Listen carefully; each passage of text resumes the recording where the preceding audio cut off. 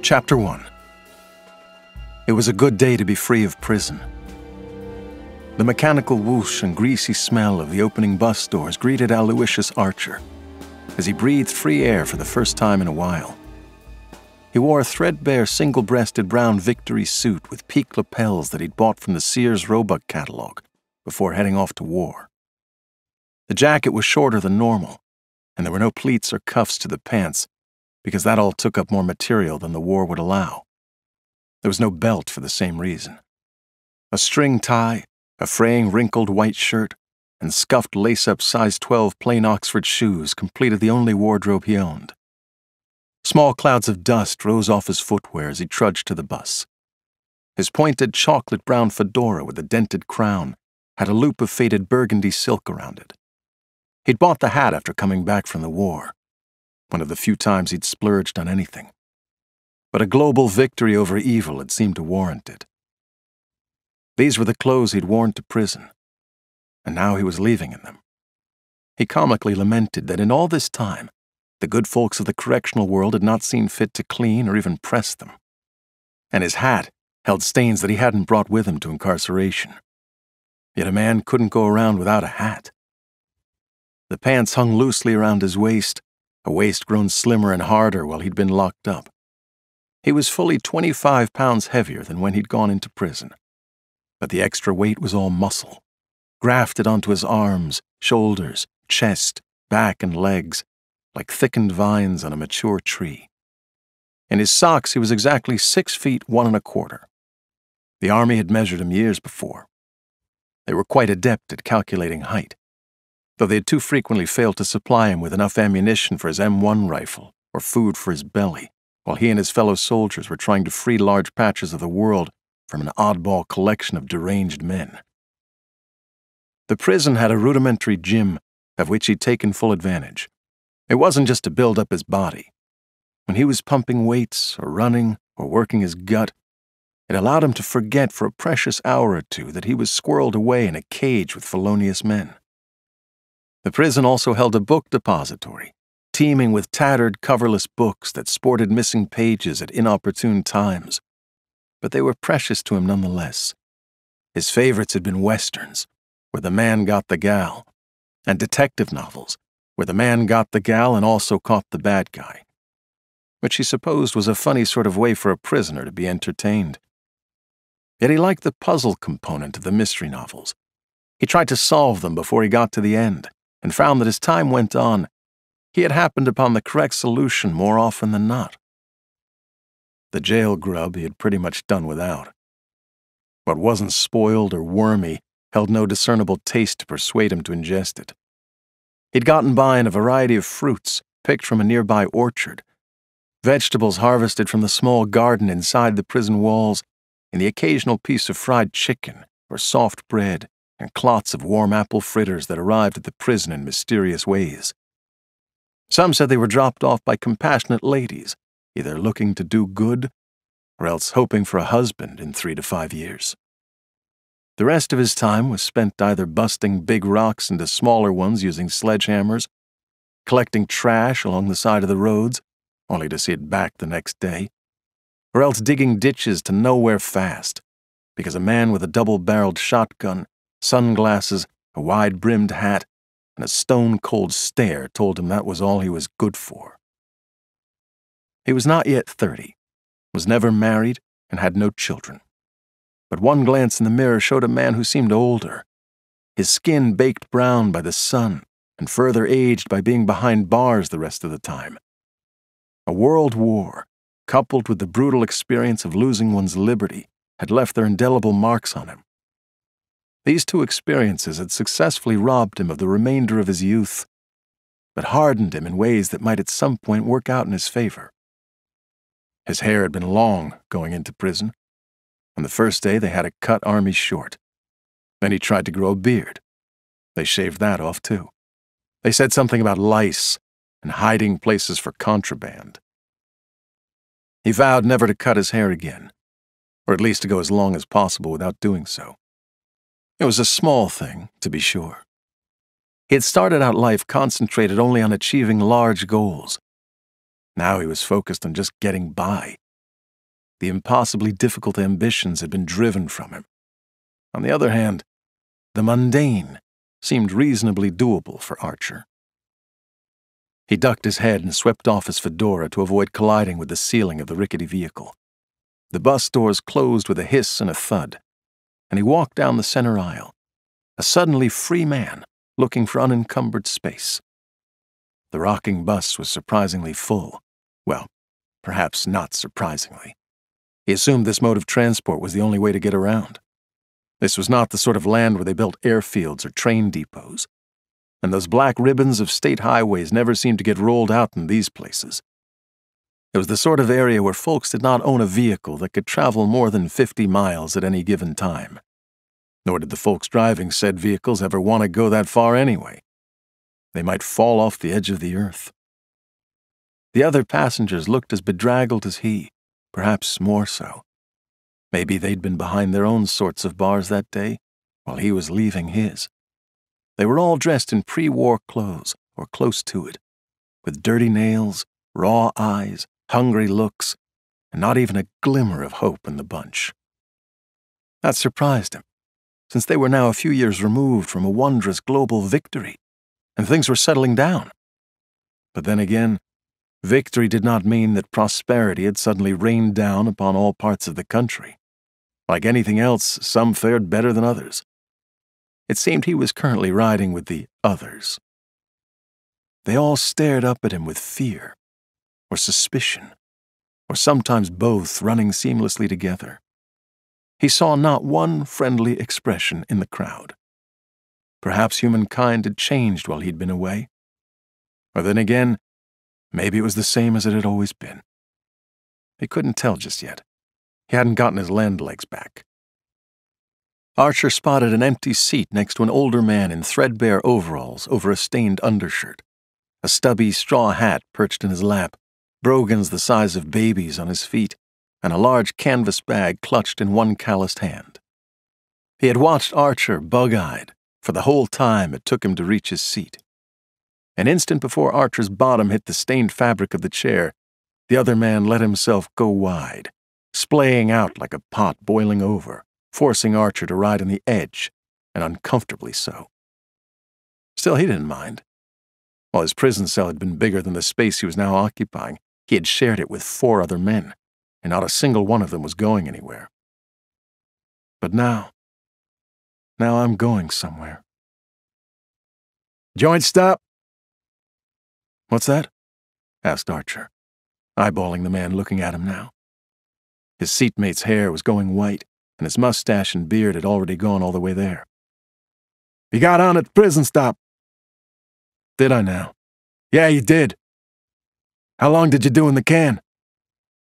Archer turned away and looked out the windshield into the painful glare of sunshine and the vast sky over the broad plains ahead that was unblemished by a single cloud. Long enough. Hey, you don't happen to have a smoke I can bum? You can't really borrow a smoke, now can you? And you can't smoke on here anyways. The hell you say? The man pointed to a handwritten sign on cardboard hanging overhead that said this very thing. More rules. Archer shook his head. I've smoked on a train, on a Navy ship, and in a damn church. My old man smoked in the waiting room when I was being born, so they told me. And he said my mom had a Pall Mall in her mouth when I came out. What's the deal here, friend? They've had trouble before, see? Like what? Like some knucklehead fell asleep smoking and caught a whole dang bus on fire. Right. Ruin it for everybody else. Ain't good for you anyway, I believe, said the man. Most things not good for me I enjoy every now and again. What'd you do to get locked up? Kill a man? Archer shook his head. Never killed anybody. Guess they all say that. Guess they do. Guess you were innocent. No, I did it, admitted Archer. Did what? Killed a man. Why? He was asking too many questions of me. But Archer smiled, so the man didn't appear too alarmed at the veiled threat. Where you headed? Somewhere that's not here, said Archer. He took off his jacket, carefully folded it, and laid it on his lap with his hat on top. "Is all you got the clothes on your back?" "All I got." "What's your ticket say?" Archer dug into his pocket and pulled it out. It was 80 and dry outside, and about 100 inside the bus, even with the windows half down. The created breeze was like oven heat, and the mingled odors were peculiar. And yet Archer didn't really sweat, not anymore. Prison had been far hotter, far more peculiar. His pores and sense of smell had apparently recalibrated. Polka City, he read off the flimsy ticket. "Never been there, but I hear it's growing like gangbusters. Used to be the Boondocks, but then it went from cattle pasture to a real town. People coming out this way after the war, you see." "And what do they do once they get there?" "Anything they can, brother, to make ends meet."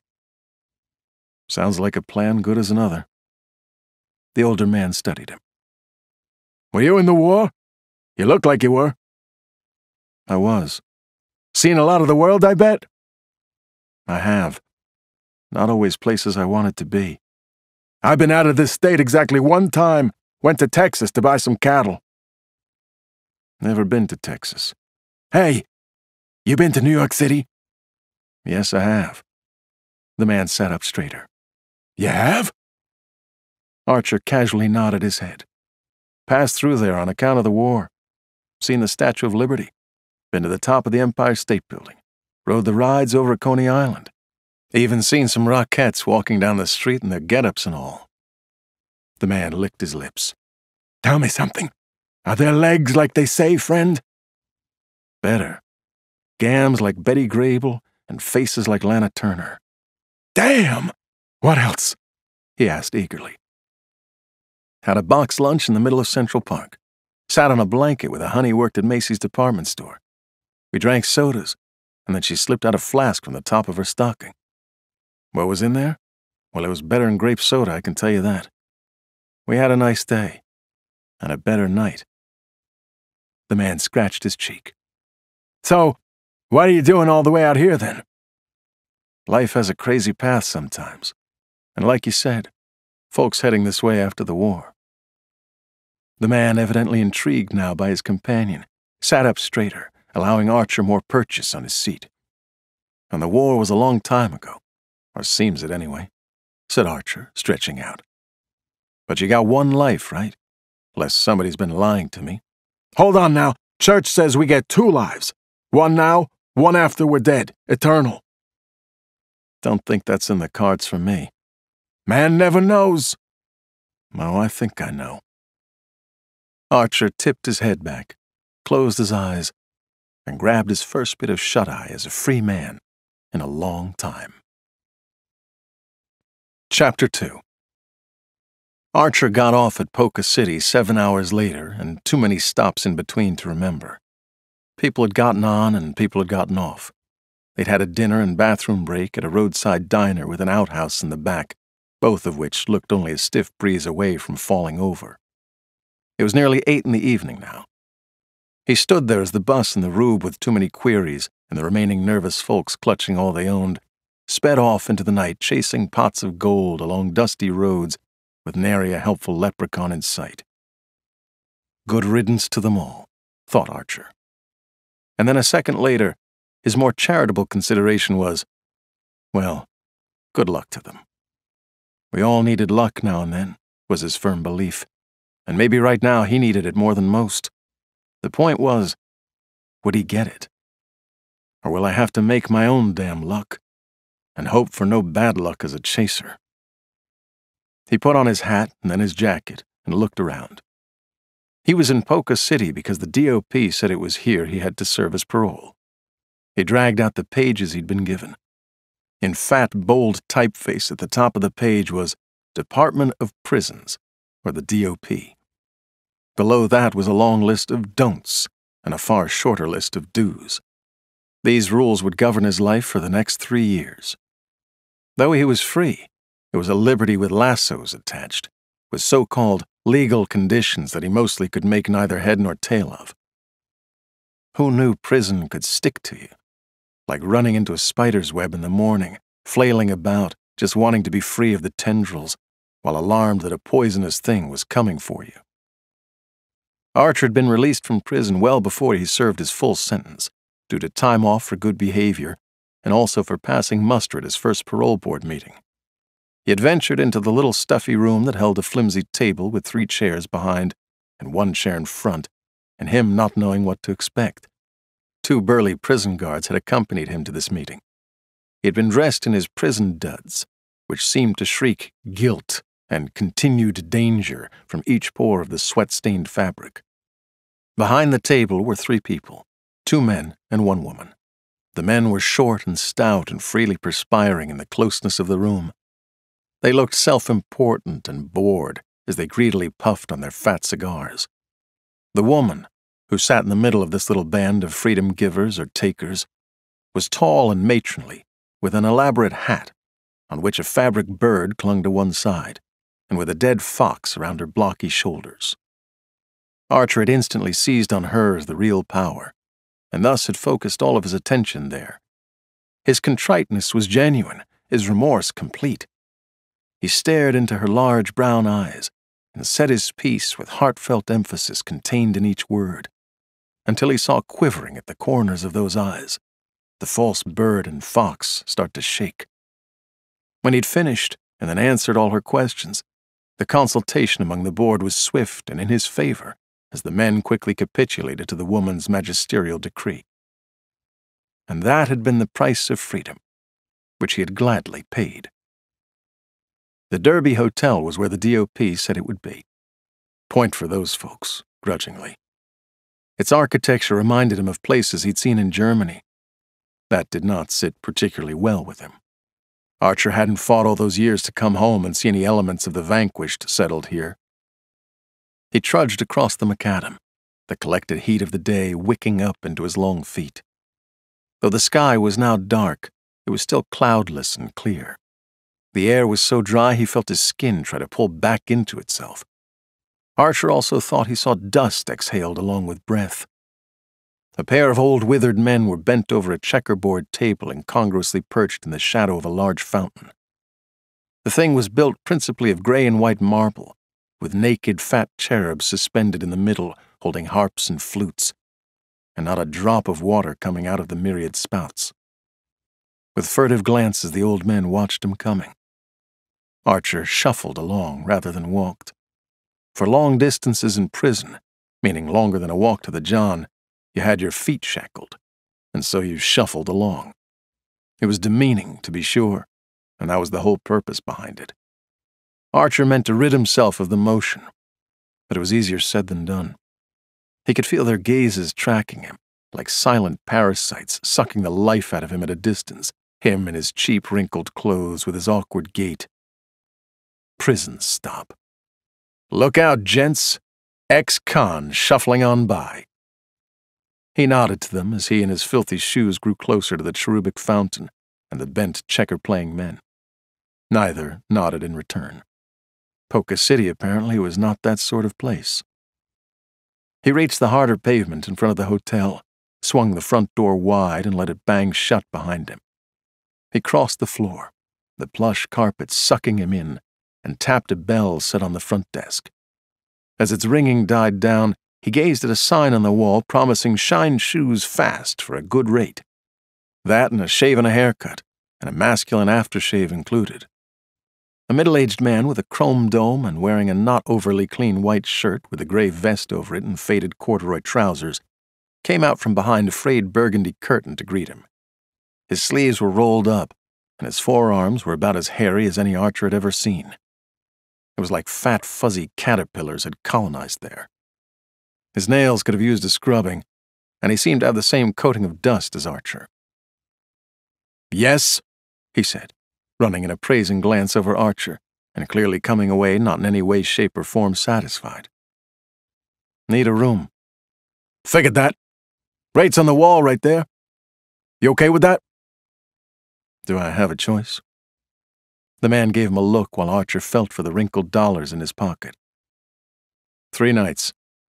The man put out his hand, and Archer passed him the money. He put it in the till and swung a stiff ledger around. "Please sign, complete with a current address." Do I have to? Yes. Why? It's the law. The law seemed to be everywhere these days. Archer reluctantly took up the chubby pen the man handed him. What's the address of this place? Why? Because that's my current address, is why. The man harumphed and told him. Archer dutifully wrote it down and signed his name in a flourish of cursive. The man eyed the signature upside down. That's really a name? Why? You mostly get Smiths and Jones here with ladies on their arms for short stays? Hey, fella, this ain't that kind of a place. Yeah, I know, you're all class. Like the naked babies set in marble outside. Look it! Where are you from? Said the man, a scowl now crowding his face. Here and there. Now here. The man slid open a drawer and pulled out a fat brass key. Number 610, top floor. Elevator's that way. He pointed to his left. Stairs? Same way. As Archer started off, the man said, Wait! Don't you have no bags? Wearing 'em instead of carrying 'em, replied Archer over his shoulder. He took the stairs, not the elevator. Elevators were really little prison cells, was his opinion, and maybe the doors wouldn't open when he wanted them to. What then? One thing prison took away from you hard and clear was simple trust. He unlocked the door to 610 and surveyed it, taking his time. He had all the time in the world now. After counting every minute of every hour of every day for the last few years, he no longer had to. But still, it was a tough habit to break. He figured he might actually miss it. He checked the bed. Flimsy, squeaky. His in prison had been concrete masquerading as a mattress, so this was just fine. He opened a drawer and saw the Gideon Bible there along with stationery and a ballpoint pen. Well, Jesus and letter writing are covered. He took off his jacket and hung it on a peg, placing his hat on top of it. He slipped out his folding money. He laid the bills out precisely on the bed, divided by denomination. There was not much there after he'd laid out the dough for the room.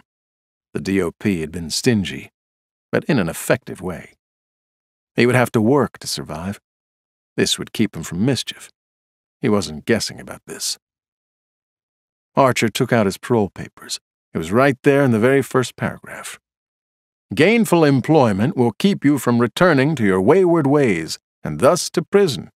Do not forget this. He continued running his eye down the page. First meeting was tomorrow morning at 9 a.m. sharp, at the Polka City Courts and Municipality Building. That was a long name, and it somehow stoked fear in Archer. Of rules and regulations, and too many things for him to contemplate readily, or adhere to consistently. Ernestine Crabtree was her name, his parole officer. Ernestine Crabtree. It sounded like quite a fine name for a parole officer. He opened his window for one reason only. His window had never opened in prison. He sucked in the hot, dry air and surveyed Polka City. Polka City looked back at him without a lick of interest. Archer wondered if that would always be the case no matter where he went.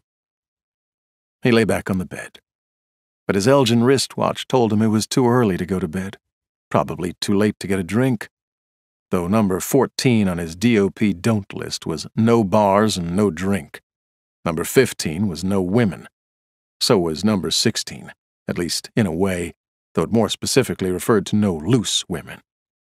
The DOP probably had amassed a vast collection of statistics that clearly showed why the confluence of parolees and alcohol in close proximity to others drinking likewise was not a good thing. And when you threw in women, and more to the point, loose women, an apocalypse was the only likely outcome.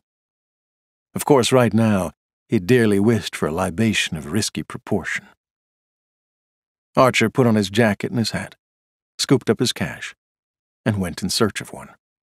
And maybe the loose women, too. A man in his position could not afford to be choosy, or withholding of his desires. On his first day of freedom, he deemed life just too damn short for that. Chapter 3.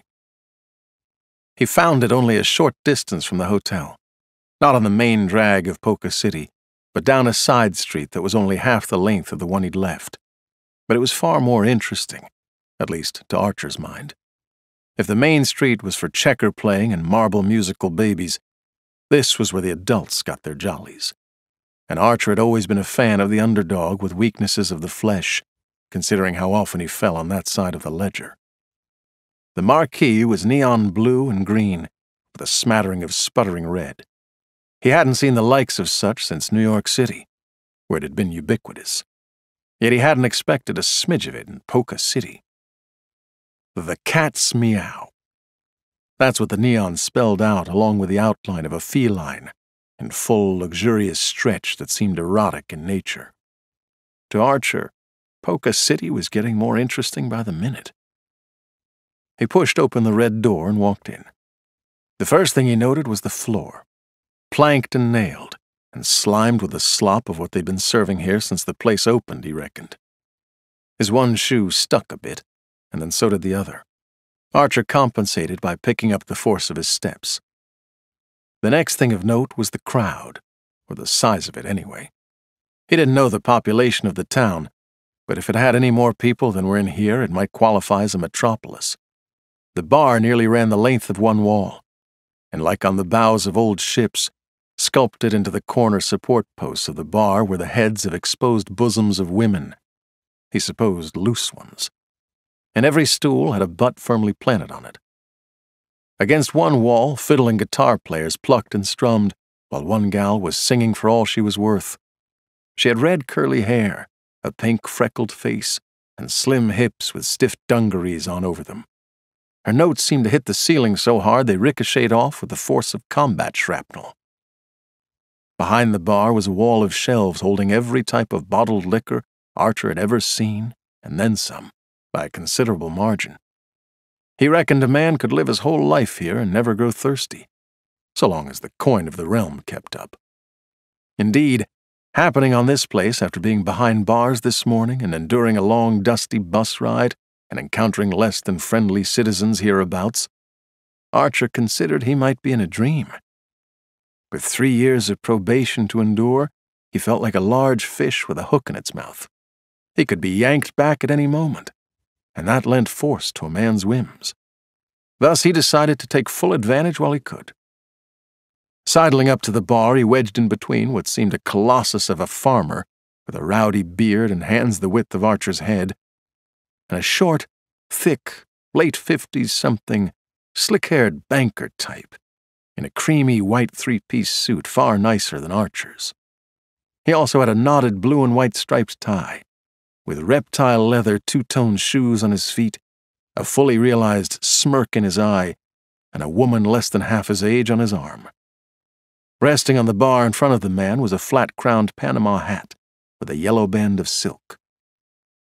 Archer caught the bartender's attention and held up 2 horizontally stacked fingers and tacked on the words, "Bourbon, straight up."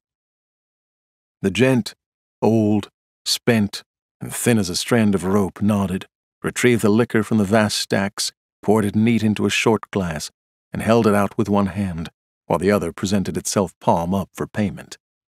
It was a practiced motion that a man like Archer could appreciate. "How much you charging for that?" he asked. 50 cents for 2 fingers. Take it or leave it, son." "What's the bourbon again, Pops?" "Only one bourbon in these parts, young feller. Rebel Yell. Wheat, not rye. You don't like Rebel, you best pick another type of alcohol or another part of the state.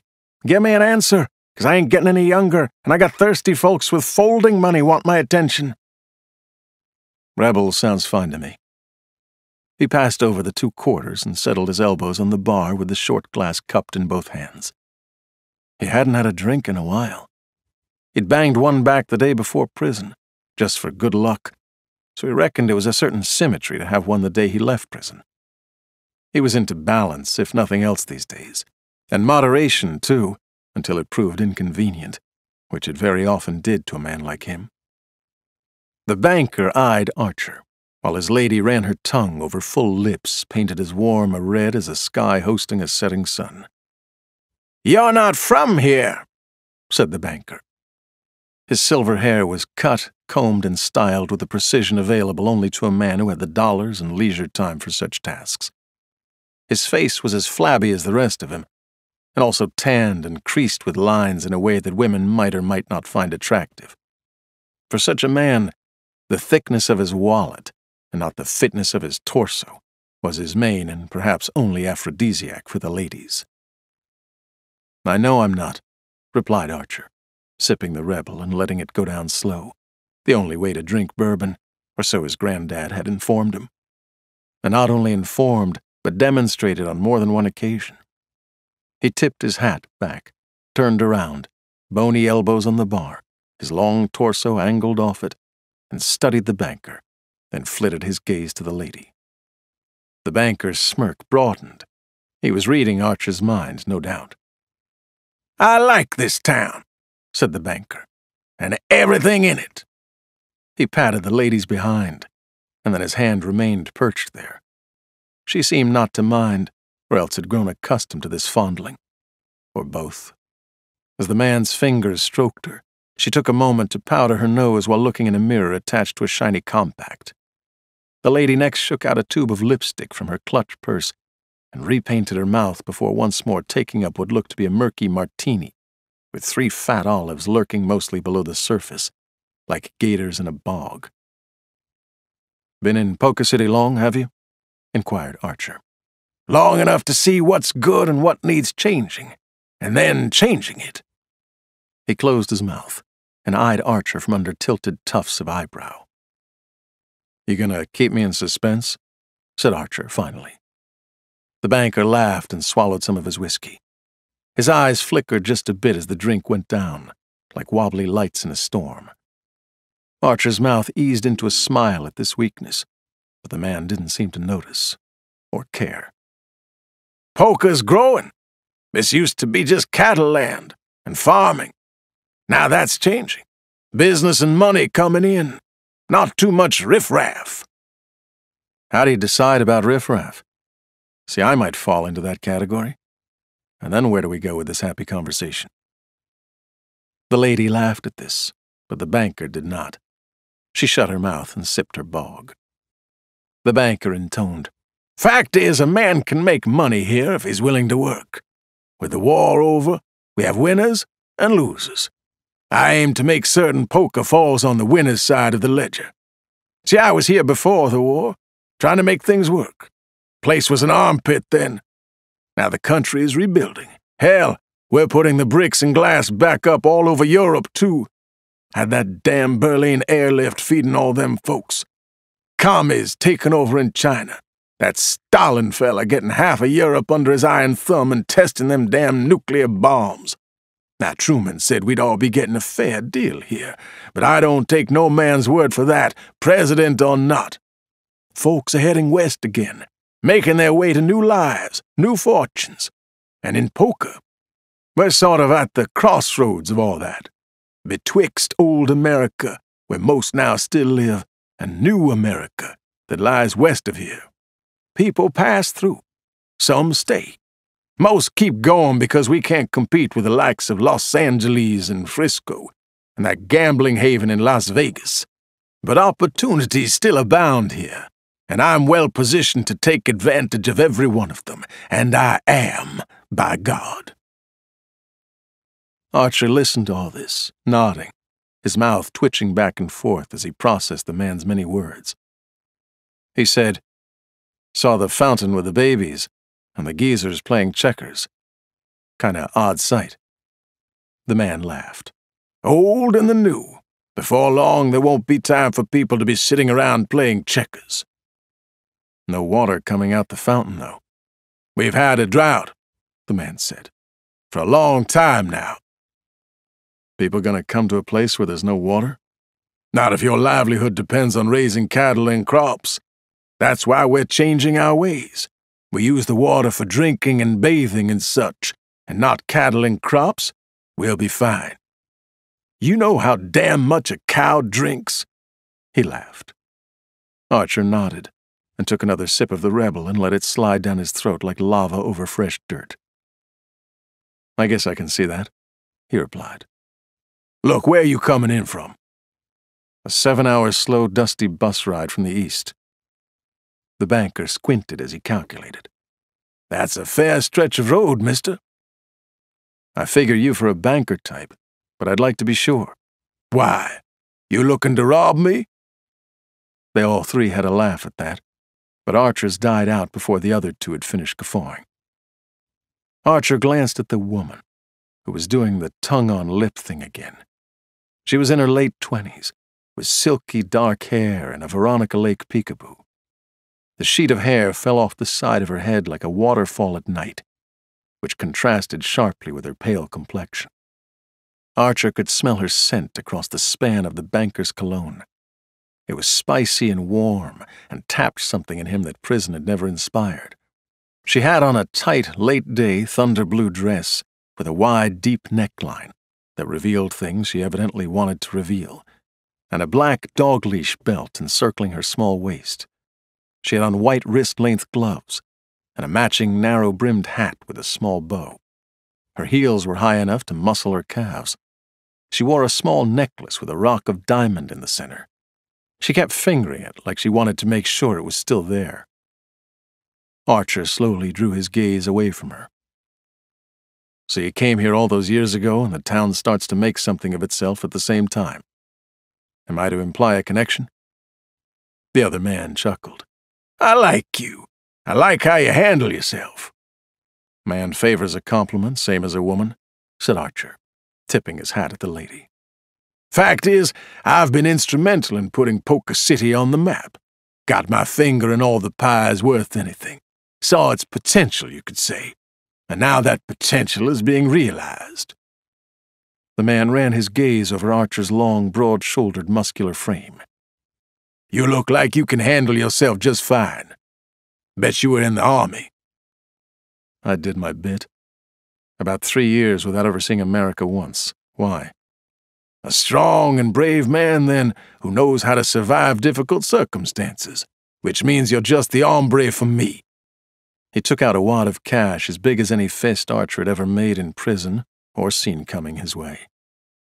The man trimmed 5 20s off the pile and laid the bills on the bar within easy reach. Archer made no move to pick them up.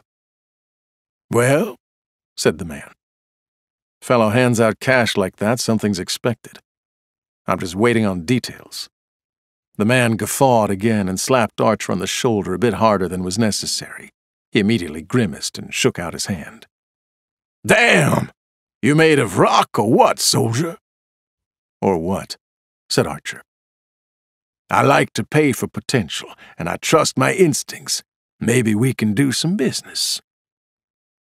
Archer still did not pick up the money.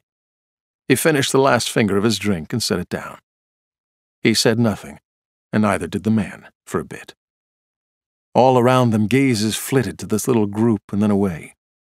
Maybe it was the money in plain sight. Maybe it was something of a visceral nature between the two men, with the woman hanging on as the lovely sidekick to whatever was going on here.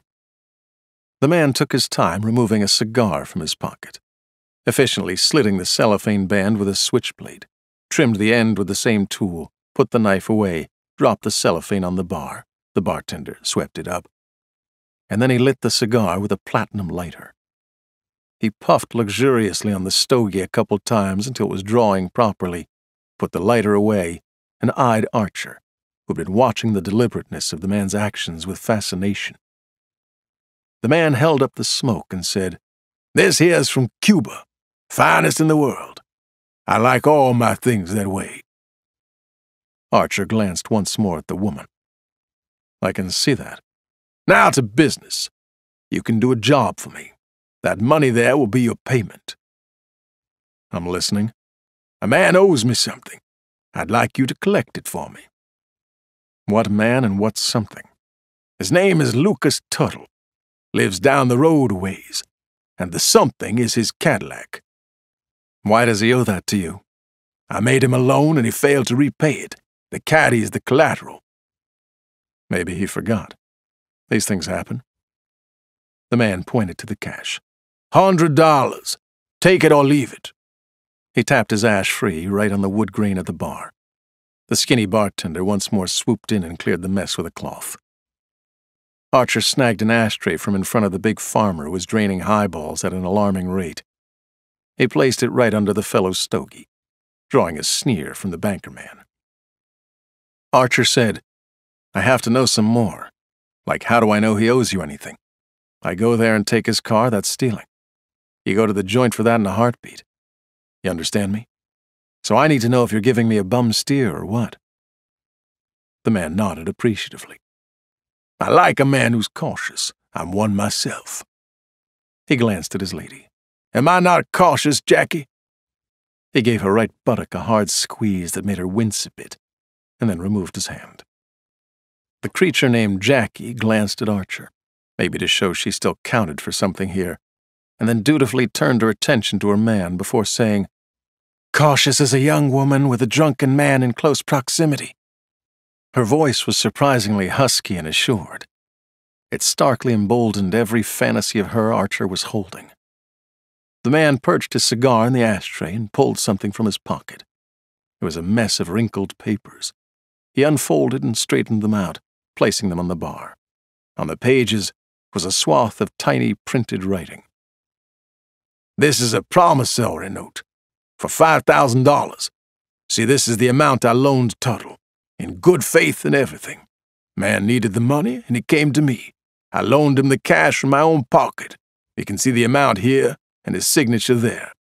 Now on this page," he flipped through to a second one, "this is the security that I required for the loan and which he provided. You read your way right down there." He paused. "Hold on. You can read, can't you? Things might not work out between us if you can't." "I can read," said Archer, with a touch of impatience because he was feeling it. He even did 2 years of college before the war came calling. He caught the woman's eye on this. She seemed to be calculating him in a new and maybe more favorable light. He ran his eye over the paper. 1947 Cadillac Series 62 sedan painted dark green, and the license plate number is listed. The man pointed to the page. "That's right. That's the collateral for the loan that was not repaid. That's what I want you to get for me." Archer scratched his chin. "Okay, got a question. Shoot." "Nothing personal, but how do I know he didn't repay you?" "Now you're thinking. I like that. Well, here's how. If the man had paid the loan, this note would be returned to him. Fact that I still got it shows that never happened. Tuttle's a smart man, and he'd never have let his money go without getting this in return. See, this is the same as cash money, mister. Same as those 520s right there. And you see the date the loan was due." He shuffled back to the first page and stabbed at a line with his finger. "Right there, you read that. Go on." Archer did so, doing the numbers in his head. "That date's exactly 2 months ago yesterday." "That's right." "Got me another question." "You like your questions," said the man, and Jackie giggled. "How come it's 2 months past due and you don't have the money or the caddy yet? You don't strike me as a man overly full of generosity." The man looked at Jackie. "This gent is a keeper, Jackie, I'm telling you." Jackie commenced shooting admiring glances Archer's way, and giggled once more. "She your wife?" asked Archer, though he saw no ring on her. "I got me a wife, but she ain't it," said the man offhandedly. Jackie's giggle died in her throat as she glanced, embarrassed, at Archer. She took a sip of her gator bog drink and said, "There's no need to be like that." The man glanced at her, a look on his mug that Archer had seen many times before on gents, especially in bars, and one he had never once liked. "Did I ask for your opinion, sweet cheeks?" "Well, no, but—" His hand shot out, gripped her wrist, and squeezed. "Then keep it to your goddamn self, you hear me?" Archer tensed, and was about to jerk the man's hand off her, when he caught a look from Jackie that silently pleaded with him to do no such thing. Archer relaxed back against the bar as the fellow gave Jackie's wrist one more grind, then flung her hand away as he drilled her with a look of quiet satisfaction. "Just so we understand each other, honey." He turned back to Archer like nothing had just happened. "So?" asked Archer expectantly, masking his anger. "The truth is I've tried to collect on this debt, only Mr. Tuttle is not amenable to honoring the debt." "And how many men have you paid $100 to try for you?" "Well, I will concede that you are not the first.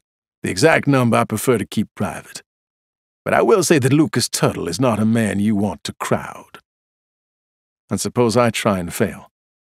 Do I keep the money?" "Depends on the effort expended. I mean, you can't just waltz on down the road and make a feeble attempt at obtaining my collateral and then expect to get the cash, now can you?" "I don't expect so, no. Then you would be the judge of that?" "I would be, but I'm a reasonable man. Wouldn't be in business for long if I weren't." "And if I failed your expectations, I'd have to give this back?" "Well, the fact of the matter is, soldier, till you deliver me the car, or show me the efforts you undertook to my reasonable satisfaction, you don't walk out of here with that money. I just put it there as what they call an inducement." "Supposing I have expenses in gaining back your collateral, how might it pay for them with nothing up front? You see my problem?" "What sort of expenses?" "Till I see the lay of the land and this Mr. Tuttle in particular, how should I know?" The man looked warily at Archer, then at the money, and then back at Archer. "You're the first one to lay out that issue." "Well, I'm looking ahead. Maybe I get this done for you. There's more opportunity for me in Poker City, like you said." "How much front money are we talking about then?"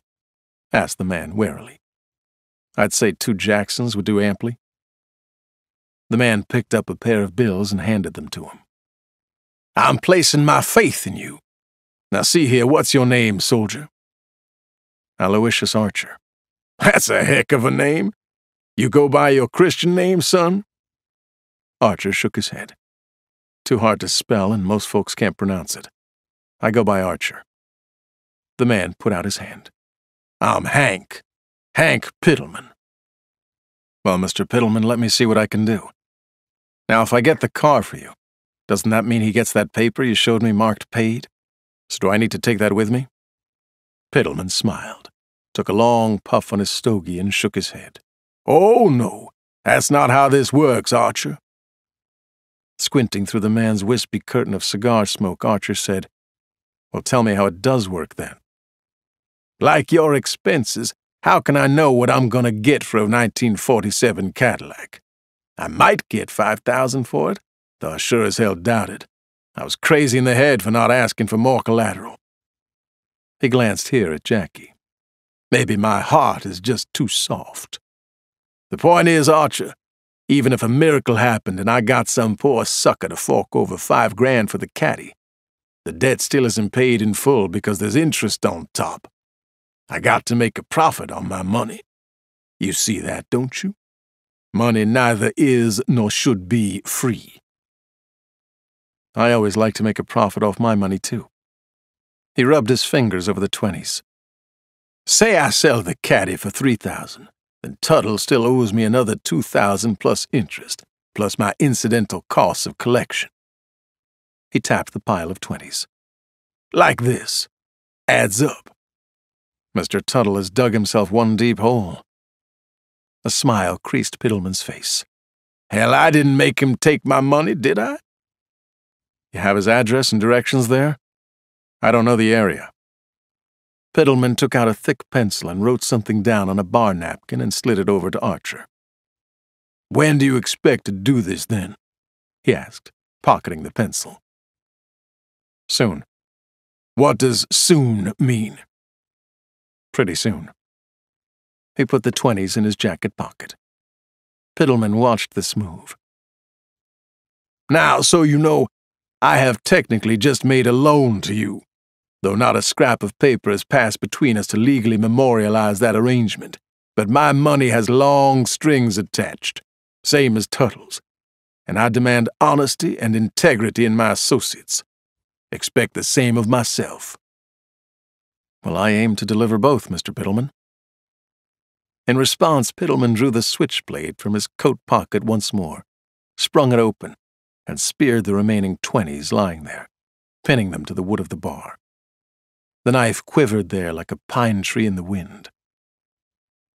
"I'll hold you to that." Archer didn't even look at the blade or the stabbed 20s.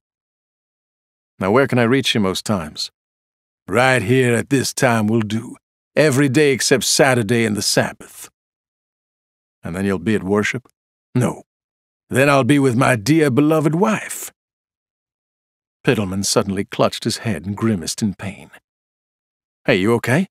asked Archer, gripping him by the shoulder. "Must be all this cheap hooch." Recovered, Piddleman unpinned his knife and thrust it back inside his pocket after closing it. "I trust I will hear good news from you, Archer." Archer tipped his hat, first to Jackie and then to Piddleman. "I will do my best." "From me, you will, you mean?" "Well, can you see it any other way?" Archer headed to the door while most of those at the bar, and Piddleman and Jackie in particular, watched him go. He was no longer shuffling. He was walking upright, springy and brisk, like any free man with serious folding money in his pocket would.